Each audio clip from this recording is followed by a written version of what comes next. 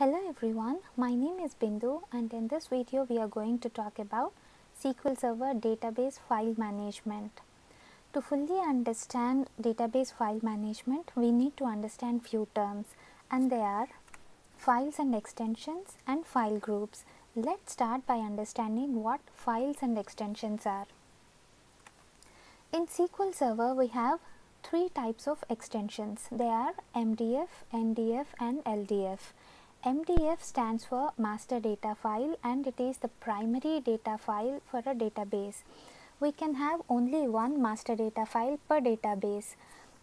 This primary data file, it consists of user data and objects related to a database. It consists of all user objects like tables, stored procedures, views, indexes, etc.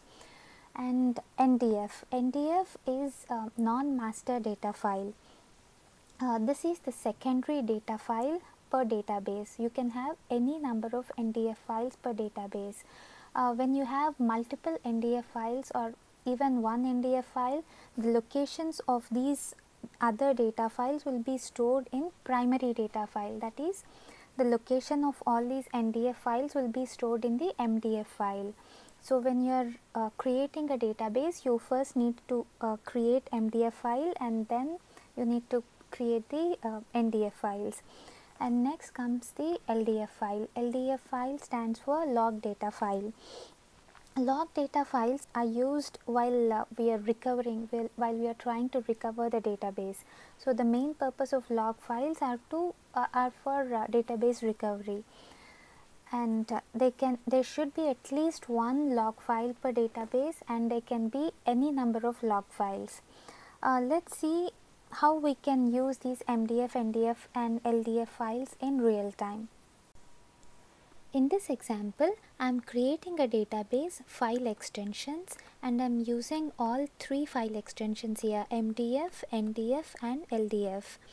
In this example, I am having one MDF file which is mandatory, and because MDF is the primary data file, I am creating this at the beginning. So, MDF is the first file that I am creating, followed by NDF files. NDF files are not mandatory, you can either have them or skip them. So, in this example I am creating two NDF files, and after creating NDF files I am creating a LDF file. And LDF file is a mandatory one. We should have at least one log file per database and I can have any number of log files. In this example, I am creating just one LDF file and I am executing this query. Now I'll see the database. In my databases folder here, I have the database file extensions. If I go look at the path here, I should see all my MDF and LDF files in this location. I have the file extensions here.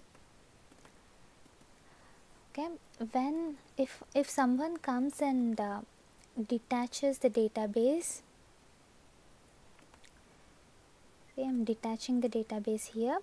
So, an easy way to attach the database is right click on the database here, say attach, and then you have to choose the MDF file. You need to go to the MDF file path here and just select your MDF file, and that's it.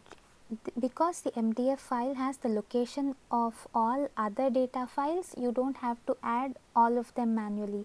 When you just add the MDF file, that MDF file itself take care of adding other data files. So, I am just adding the MDF file here and just saying OK, and my database is ready here. So, this is how you use MDF, NDF and LDF files in real time.